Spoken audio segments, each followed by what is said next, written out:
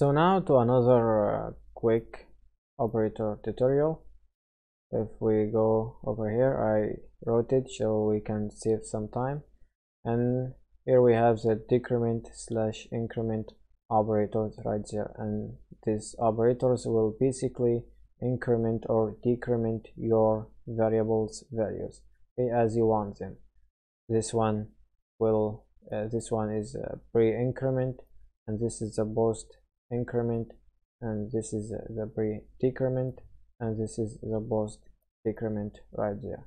So this one will increment your value and then returns, and of course the variable x right here represents any kind of variable, just a simple representation for a number. Okay, and this one right here will return the value and then increment it, and this will decrement your value and then return it, and the last one, which is the post decrement, will decrement your will return your value and then decrement it. Okay, it's kind of confusing when you see it at first, but when you try a bunch of examples it will clear out any confusion. Okay, and let me try out some examples. Let me create my variable right there. Let's set it to 10, and if we echo out the pre increment for it, it will be ++, and then the variable name, it will return 11. Okay, it will only increment it by 1. Okay, so if I comment this and try the post increment num, okay, and just like that, it will return only 10, because it will return the value and then increment it.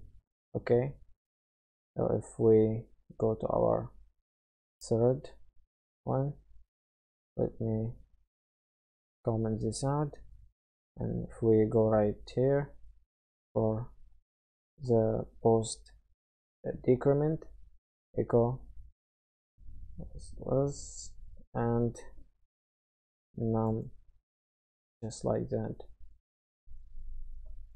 and it will give us 9 because the post the pre decrement decrements this value right there and then return it. And if we go to our last operator, echo out num, subtraction sign, subtraction signs, and then just end it with a semicolon right there. This will give us the 10 as it is, because it returns the value, okay, and it will increment it. So this is it for the decrement and increment operators. They're really easy.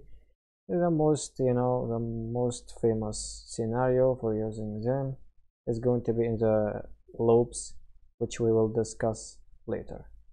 Okay, so see you in the next video.